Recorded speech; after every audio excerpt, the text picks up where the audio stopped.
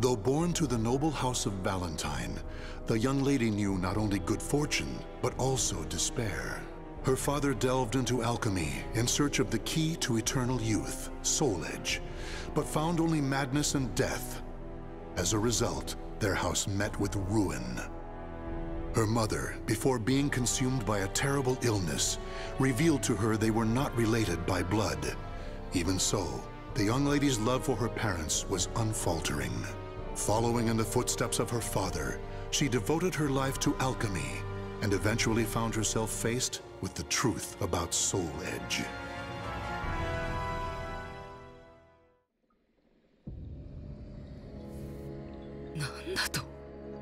ソウルエッジとはこんな邪悪なものが、こんなもののために父は狂ったのか。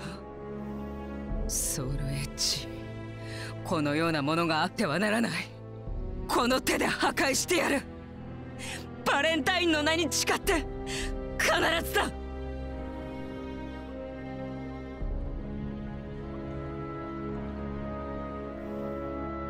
ソウルエッジは最強の剣とも言われる。それを破壊するためにはより強力な武器がなければ。どんな武器が必要なのか、それは分かっているのだ。我が意志に従い、剣にも無知にもなる変幻自在の剣、それが答えだ。なのに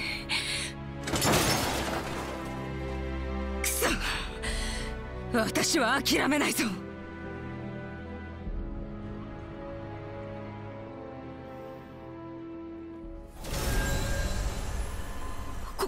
これは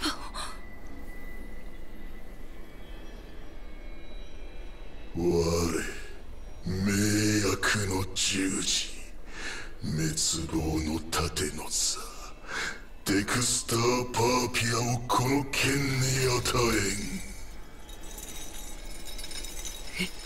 生きている。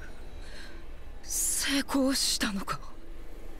その通りだ、デクスター・パーピアよ。待ってくれ、お前は一体。その時は訪れるだろう、必ずだ。